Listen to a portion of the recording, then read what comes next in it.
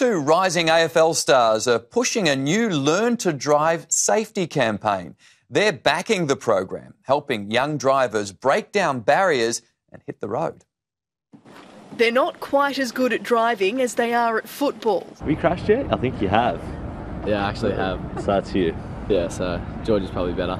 Despite the odd hiccup, North Melbourne's youngest stars both have their licences. When he got his licence the first day he got it, I let him drive my car. Yeah, we got there. He was actually... We were a bit late. You were a bit surprised though that I was... Yeah, I thought he was going to be horrible, but he was actually alright. But it's not so easy for many Australians. Yassine Musa is a driving instructor who speaks 6 languages. Many of his students don't understand English or don't have a car to drive in.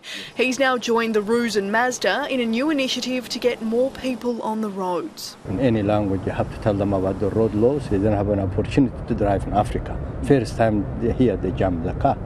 So that's why big responsibility for them, for us, for any community.